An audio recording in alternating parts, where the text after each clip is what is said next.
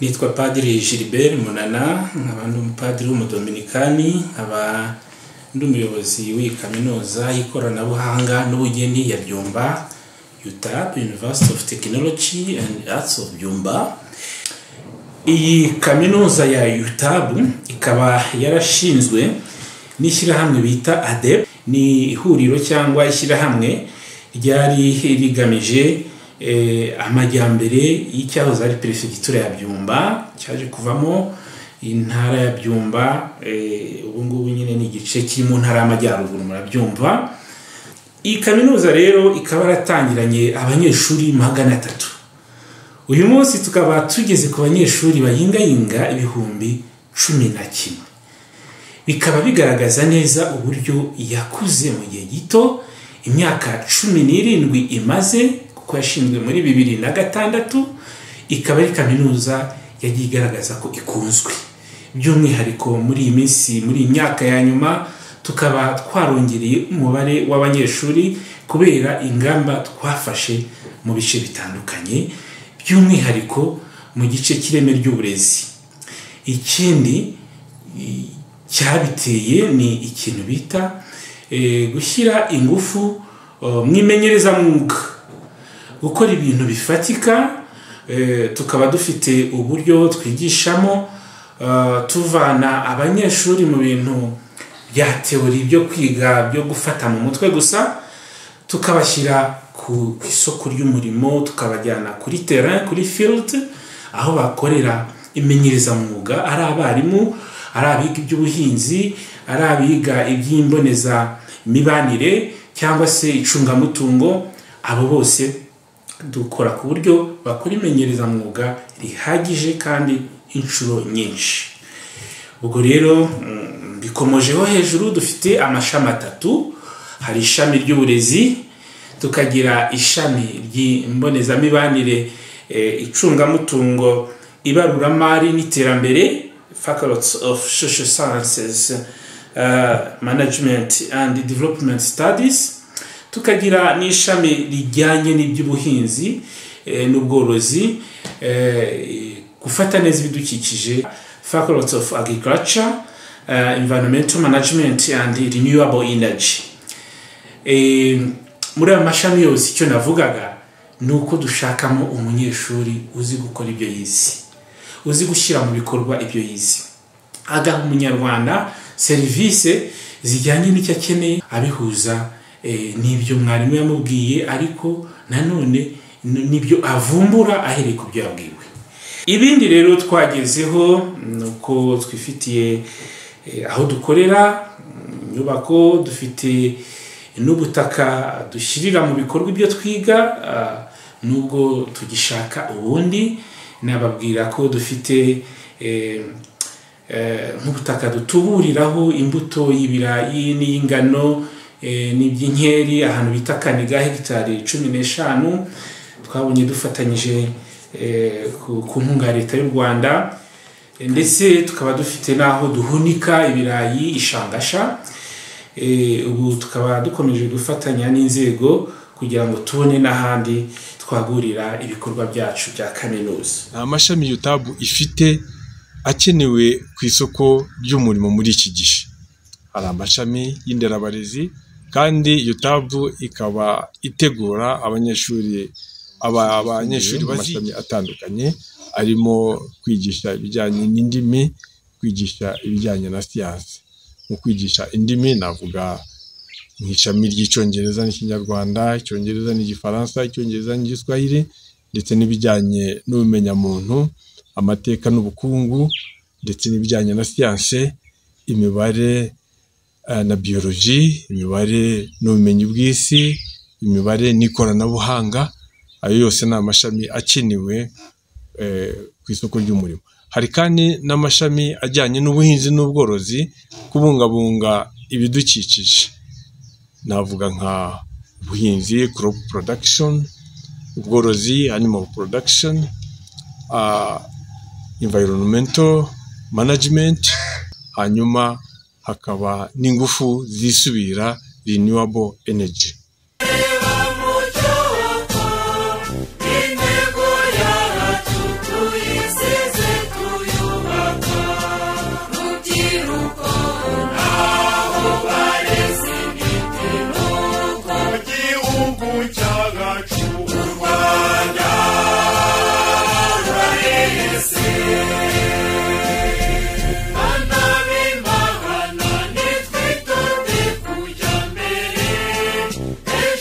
Ni karibu mu murenge wa Kaniga, ahangaha ni Film ya UTAB, aho ubu butaka bungana na hegitari 15 tubukoresha mu kugira ngo dutubure imbuto y'ibirayi ifite ubwiza ariko inashobora gutanga umusaruro kugira ngo ikoreshwe n'abatwe. Twafite kandi hirya hariya ikiraro cy'inka. Izo nka zidufasha kugira ngo tubone ifumbire yo gukoresha muri ubu bworozi. Muragenda mubona ko ku migunguzi hagiye hariho amatera ubwatsi ari bwo bugaburira ziriya. Hano twakoresheje ifumbire y'imborera n'imvaruganda, dutera ku ntera ingana na 40 hagati y'ikirayi n'ikindi, dukoresha intera ya 70 hagati y'umurongo n'undi. Naho ku birayi byo gutera dukoresha intera ya 70 kuri 70. Ubuso bwa UTAB bungana na hegitari 15.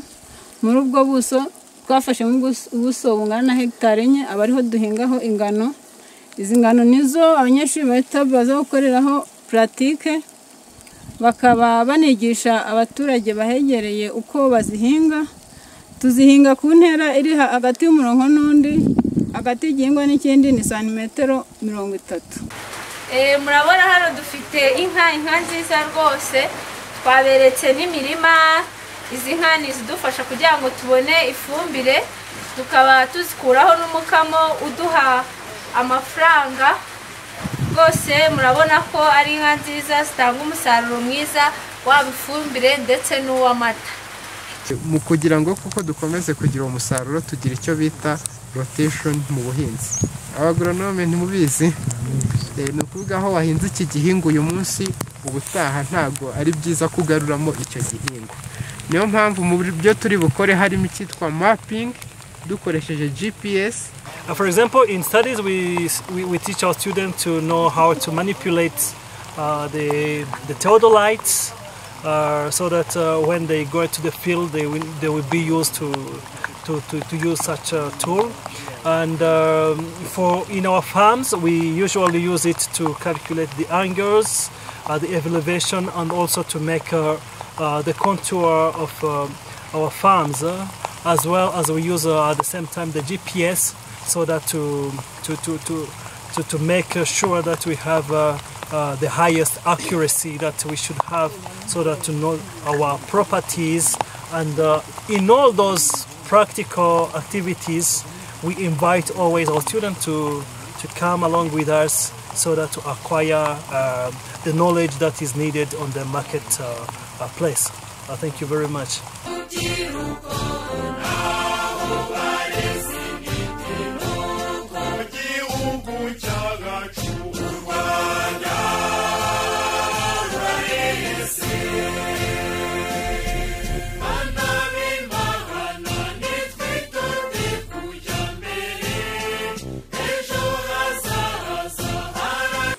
Prepare the animal and prepare also personnel with absorbable suture materials. After restraining, standing position.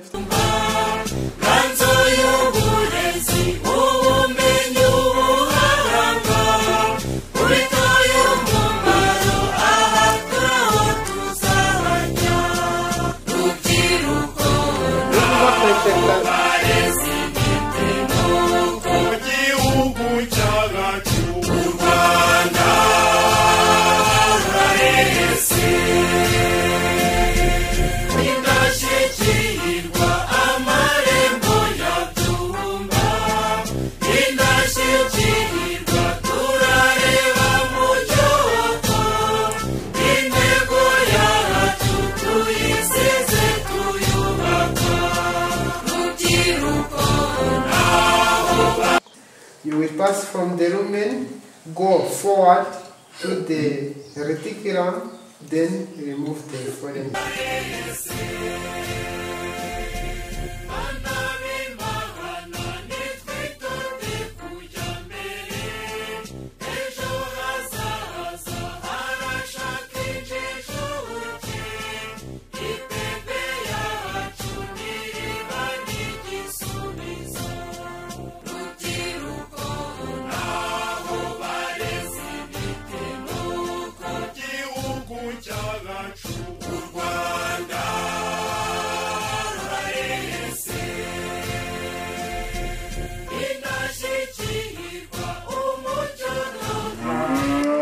can we have some briefing on how we proceeded? What message can you take home as far as the room? Nkunda uburyo hano bigishamo nk'ubu murabona tusoje practice ya ruminatomy dukomereje ku matungo yacu aho tuba turi kwitaho umunsi ku munsi tugenda tuyagaburira. Ino kaminuza rwose igira imyigishirize myiza umunyeshuri aho yiga akabasha no gushyira mu bikorwa ibyo yize. Nk'uko mwabibonye hano dufite amatungo yose ntabwo ku buryo imyigire ntabwo ibigoranye. Dufite intama, amatungo magufi, inka, inkwavu, mbese kwiga biba byoroshye kandi ikindi nta kwitinya cyangwa gucika intege, oya byose birashoboka. Murabona hano dukomereje mu bworozi bwacu bw'inkoko nabwo muri kino kigo cyacu dufite inkoko nziza nk'uko twabibabwiye, amatungo magufi yose arahari. Dufite inkoko zitera tukagira n'amasake, umusaruro w'amagi meza rwose murabubona. Dufite ubwoko bw'inkoko nziza zimeze neza, tuzigaburira neza zikaduha n'umusaruro mwiza. Murakoze tubashishikariza. Dufite n'ubundi bworozi bw'inkwavu aho umuntu icyo yaba yiga cyose, icyo yaba akeneye cyose ku bumenyi runaka araza ku matungo akabyigiraho, n'abarimu bo kumufasha barahari. Murabibona rero dufite inkwavu, dufite ubworozi bwinshi ndetse n'ibikoresho bitandukanye, dufite amalaboratwari, dufite aho guperformingira ibikorwa byacu. For today's experiment will concern DNA extraction. This is an experiment which can involve 3 different modules we teach here. First, genetics, advanced biology. So what we need, the DNA we know for like eukaryotic cells, the DNA is found inside the nucleus. We need just to make the nucleus accessible. To make it accessible, we must destroy the cell wall, plasma membrane. To destroy the cell membrane, we prepare a solution, what we call a precipitating agent quantities. But if you need to make it well, you can take like the quantity of water, you can use 1/3. You add 1/3 of soap. Then if you use like 100 milliliter, you need to add 1 teaspoon of this common soap. So we can verify, even you can use like this to get it out. You will see how it is a fiber, and this will confirm that the DNA is a polymer. So let us use our solvent. The ethanol used here must be cold. Even in the banana, you can see the movement is moving from aqueous layer up to the organic layer. So this is also banana, is the same. So here we have a human sample. As you know, number of cells was very limited in the human sample.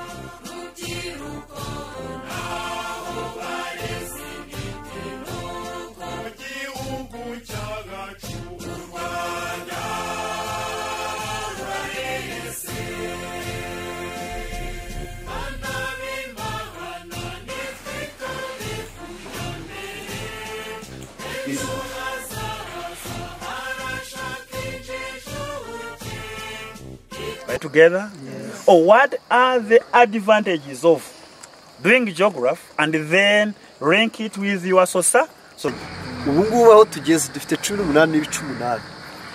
Noneho iyo niyo bita dry bulb thermometer. Ni ukubera iki ubushyuhe bwo mu mwuka buba ari bwinshi cyane kurusha ubwo mu mazi. Record the removing the paper and read. That is also every Monday I move the paper. Is used to measure wind speed. PM also you record and you make the difference. what is there. You are seeing the arrow core inside there. Yes. At mate is measuring the main, this is like minimum. Mass is receiving the insolation or the sunshine. Right together. Yes. Oh, what are the role or the importance of the weather station to the serving the community of Byumba?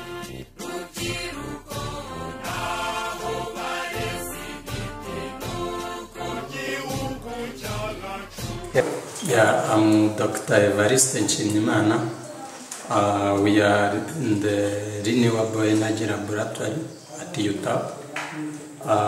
Specifically, this place where we are, it's for solar energy, as you can see. Our laboratory for solar energy, of course, we have a system. The ramp that you seeing here act.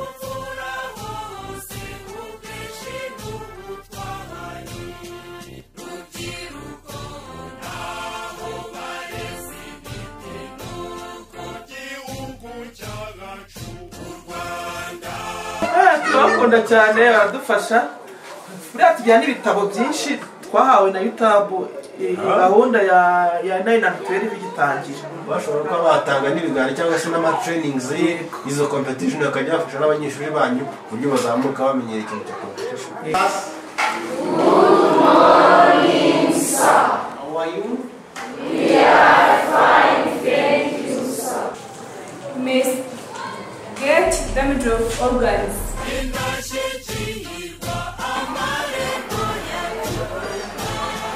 Very well organized. That's number one. Number two, you look at some people get developed, they get some promotion. Why? Because they consider that every teacher, wherever we put him or her, will perform. Because they know to organize their things. And I need you to keep collaborating with the school teachers and also the mentors and even the student. The teacher has to be the friend of the student. If you don't become their friends, you will not understand your issue.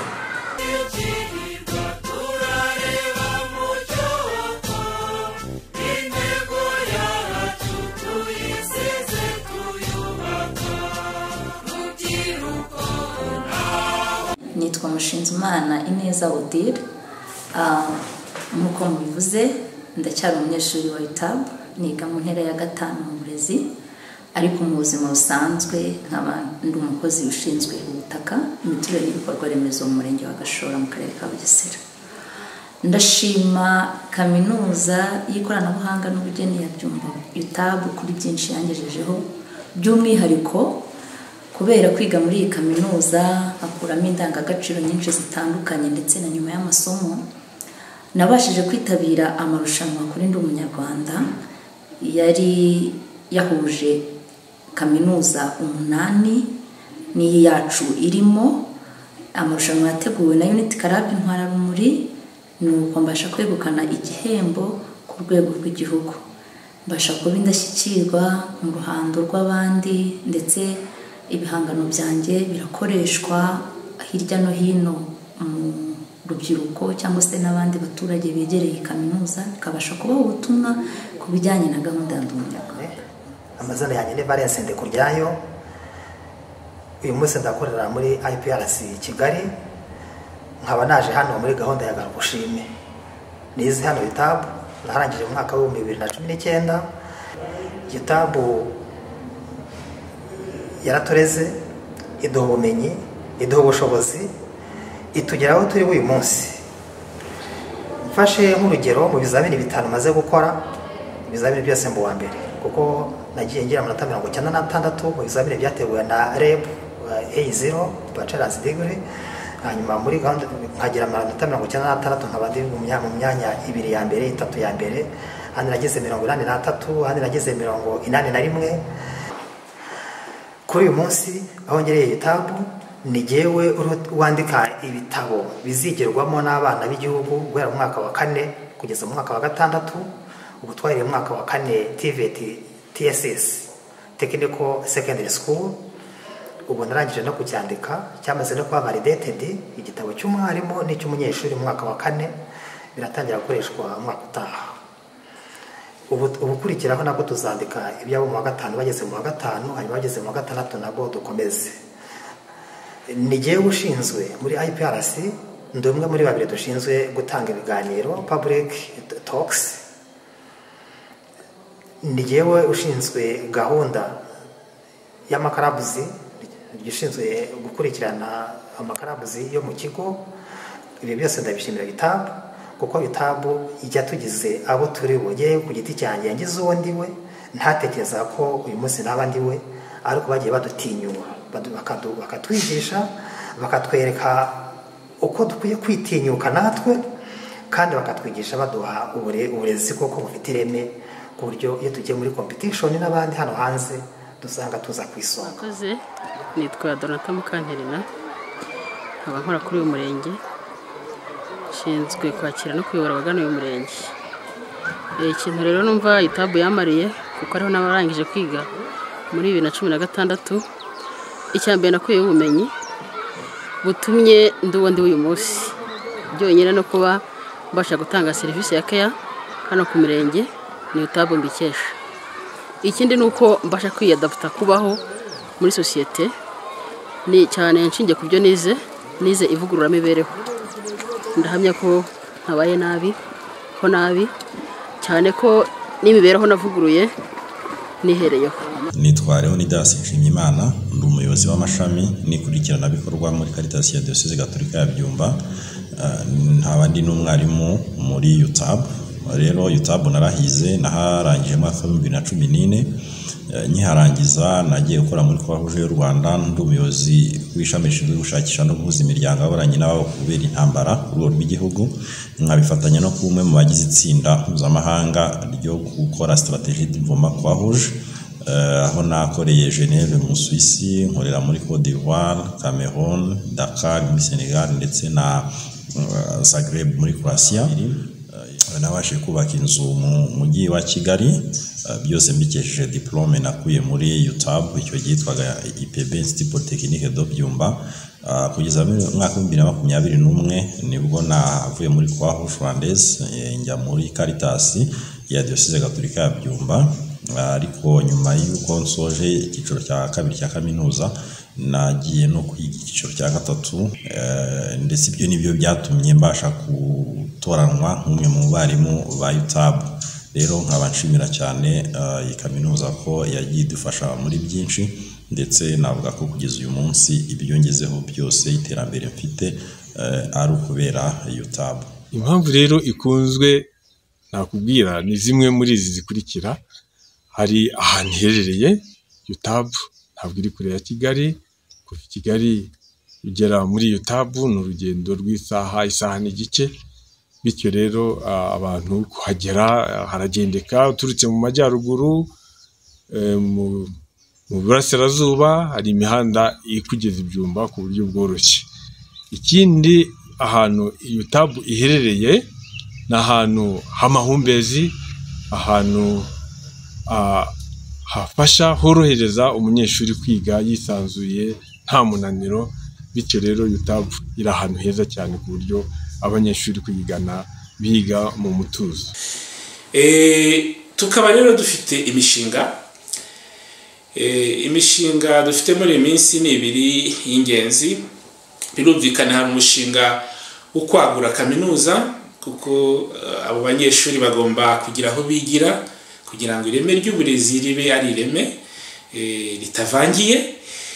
Dufite umushinga nyine wo kubaka inyubako izaba ijyanye n'igihe, izaba rwose irimo ibintu by'ikoranabuhanga, kwigira yakure, harimo n'igice cy'abaziga masters, by'umwihariko mbese amashuri agezweho ku buryo umuntu yaba ari hano akigisha abari muri campus yacu ya Kiramuruzi, cyangwa se yaba ari muri sale nayo ifite ibyo bikoresho by'ikoranabuhanga Kiramuruzi akigisha n'abari hano. Dufite kandi nyine kubaka aho abo banyeshuri bazaba hostels. Ibyo rero birihutirwa bitewe n'uko uyu mubare munini w'abanyeshuri nawo ukeneye izo serivisi. Undi mushinga dufite twanatangiye ni uw'ikigo kijyanye n'iby'ubuhinzi n'iby'imirire, guhuza ubuhinzi n'imbonezamirire. Center of Excellence in Agriculture and Gastronomy, icyo kigo kikazaba gishinzwe by'umwihariko kwigisha abantu batandukanye n'abaturarwanda b'inzego zitandukanye gutegura kare ibyo guhinga bakurikije ibibazo biri mu mirire. Tukaba dushimira rero abakomeje kudufasha muri ibyo byose guteza imbere ireme ry'uburezi, by'umwihariko ku ruhembe haba hari Perezida wa Repubulika wafashije ni kaminuza kugira ngo ibeho, agatera n'inkunga ifatika kugira ngo itangire ikore, tuzi ko ayitekereza. Tugashimira Mineduc na HEC kubera uburyo badahwema kudufasha gutera imbere, inama batugira, ubufasha, ubugenzuzi ndetse n'uburyo batuba hafi. Tugashimira by'umwihariko nanone abadufasha mu iterambere muri iyi mishinga, nkongera kugaruka ku barimu n'abanyeshuri batugana, nibo batumira ishuri ribaho rigira izina.